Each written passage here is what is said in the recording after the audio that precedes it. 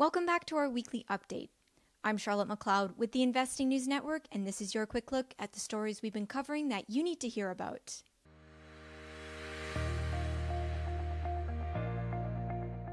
Gold was on the decline again this week, dropping below the $1,800 per ounce level on Thursday. The yellow metals started the year well above $1,900, and market watchers have blamed this week's fall on a rising US dollar and higher treasury yields. It's always good to start with gold, but this week the real story was again in silver.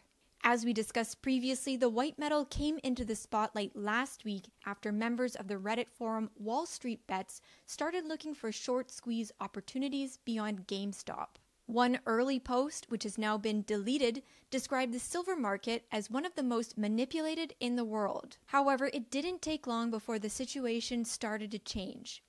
Over the weekend, WallStreetBets users began to distance themselves from silver, saying it was a distraction from GameStop. In fact, some even suggested that hedge funds that had lost money on GameStop could be responsible for the posts on silver. At INN, we've been doing our best to keep up with this quickly developing story, and we've heard from a number of experts on what it could mean for silver. The responses have been wide-ranging. Lobo Tigre of Independent Speculator told investors to be cautious and focus on the long-term fundamentals for silver, not potentially short-term hype. Meanwhile, Chris Marcus of Arcadia Economics said he feels like something has broken or is breaking, and now is the time to be in silver. Chris also suggested that silver manipulation has now gone viral, and with that in mind, we asked our Twitter followers this week if they think the market is manipulated. The poll was ongoing at the time of this recording, but an impressive 97% of respondents said they think that it is. We'll be asking another question on Twitter next week, so make sure to follow us and share your thoughts. In the cannabis space this week, INN took a look at a change in Australia's rules on CBD products.